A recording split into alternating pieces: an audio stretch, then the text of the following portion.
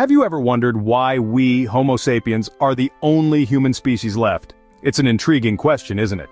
Our planet, just 50 to 100,000 years ago, was a bustling hub of diverse human species, including us, the Homo sapiens, and our most well-known cousins, the Neanderthals. Contrary to the popular belief of them being simple-minded and brutish, recent research paints a different picture. The Neanderthals were intelligent, creative, and social beings who might have even had a complex language system. But here lies the crux of the mystery. Despite their intelligence and adaptability, the Neanderthals, along with other human species, vanished from the face of the earth. The only survivors? Us, Homo sapiens. We're the sole inheritors of the legacy of human evolution, the only branch that didn't meet an untimely end. So what happened to our extinct cousins? Let's dive deep into the story of our ancestors. Just 50,000 to 100,000 years ago, Earth was home to 3 or 4 separate human species. It's hard to imagine, isn't it? Sharing the world with different human species, each with their own unique traits and lifestyles. Among these were the Homo neanderthalensis, or as we commonly know them, the Neanderthals. Often portrayed as brutish and unintelligent, recent research paints a very different picture. Neanderthals were, in fact, quite sophisticated. They showcased impressive survival skills and had a profound understanding of their environment. They were masters of the Ice Age, adapting to harsh weather conditions that would make even the hardiest of us shudder. They were also highly creative. Their caves were adorned with symbolic engravings, and they crafted intricate jewelry from eagle talons. Their tools were not just crude, basic implements, but finely crafted pieces that were used for a variety of tasks. This creativity wasn't limited to their tools and art. Some evidence even suggests that Neanderthals may have had a complex language system just like us. Our extinct cousins were not just survivors and creators. They were also social beings. They cared for their sick and injured, demonstrating a level of empathy and community spirit that we often associate only with Homo sapiens. Their intelligence was on par with ours. They had larger brains than us, and while size isn't everything, it does indicate that they were capable of complex thought and problem solving. In many ways, they were not much different from us. They had the ability to adapt, to create, to communicate, and to care. They were capable of surviving in some of the most challenging environments on Earth. But if they were so similar to us, what led to their extinction? It's a question that has puzzled scientists for years. Why did these smart, creative, and adaptable beings disappear from the face of the Earth, leaving only us behind? As we dig deeper into the past, we hope to uncover the answers to these intriguing questions. As soon as Homo sapiens moved into Neanderthal territory, our cousins began to disappear. This mysterious vanishing act has puzzled scientists for decades, sparking a myriad of theories. One of the most widely accepted theories is that of competition for resources. With the arrival of Homo sapiens, the Neanderthals suddenly found themselves battling for the same food, shelter, and land. Homo sapiens, with their advanced tools and innovative hunting techniques, might have had the upper hand in this survival game. It's like showing up to a potluck only to find out someone else brought the same dish.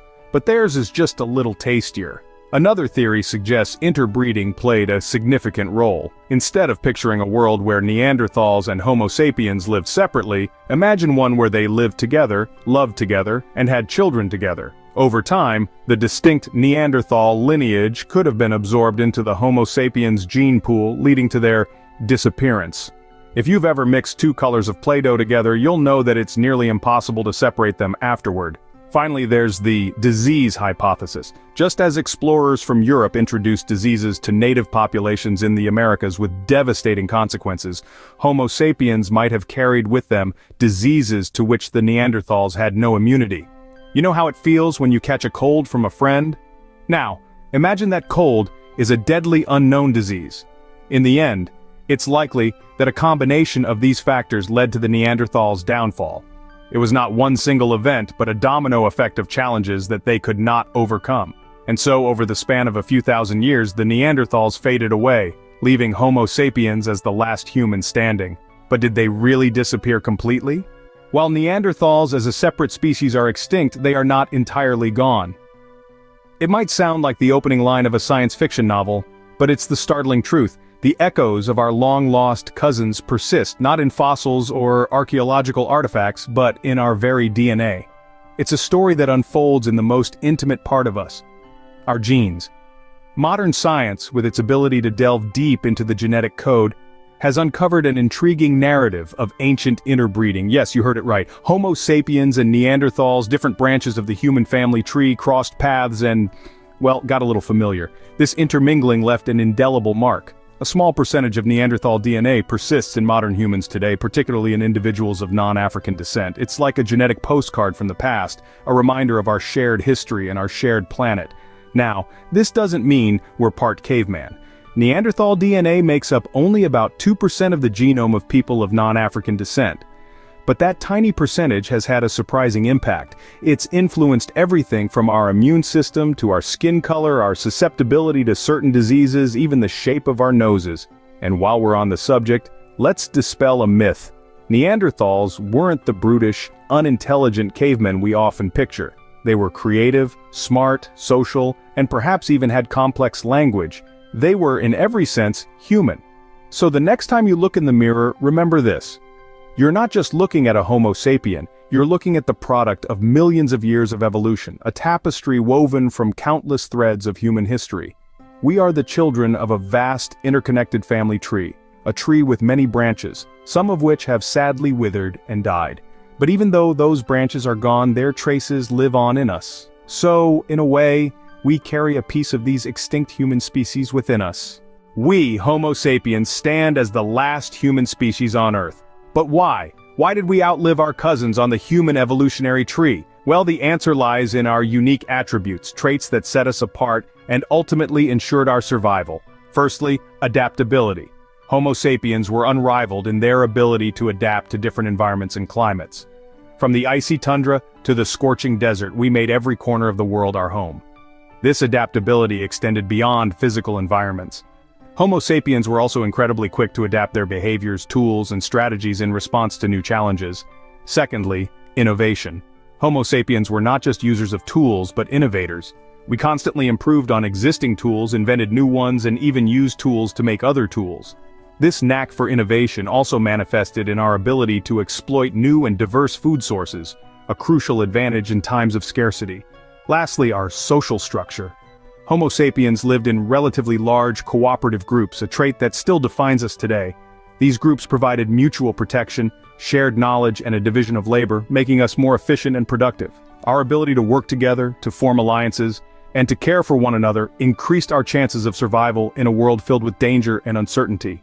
But let us not forget that we are not just survivors, but also carriers of a legacy. Recent studies have shown that many of us carry a small percentage of Neanderthal DNA, a testament to the interactions between our species thousands of years ago. We may not have Neanderthal neighbors today, but a part of them lives on in us. We may be the last humans standing, but we carry the legacy of our extinct cousins within us. We are the descendants of an unbroken chain of survivors, stretching back millions of years. And as we look to the future, we carry not only the legacy of our ancestors, but also the responsibility to ensure the survival of our species. So why are we the only human species left? That's the question we've been exploring. We've seen how, just 50 to 100,000 years ago, our planet was a bustling hub of diverse human species. Our cousins, the Neanderthals, were not the brutish caricatures we often imagine. They were intelligent, creative, and possibly even had complex languages. Yet, they vanished upon our arrival in their territories. We've also delved into the traces of our past, discovering that remnants of these extinct species live on within us today. And we've looked at the various factors that have led to our survival while others perished. It's a complex tale of adaptation, competition, and perhaps a little luck. We are the sole survivors of the human evolutionary tree, but our journey has been shaped by the footprints of those who walked before us. We carry their legacy within us, a testament to the diverse and rich history of humankind.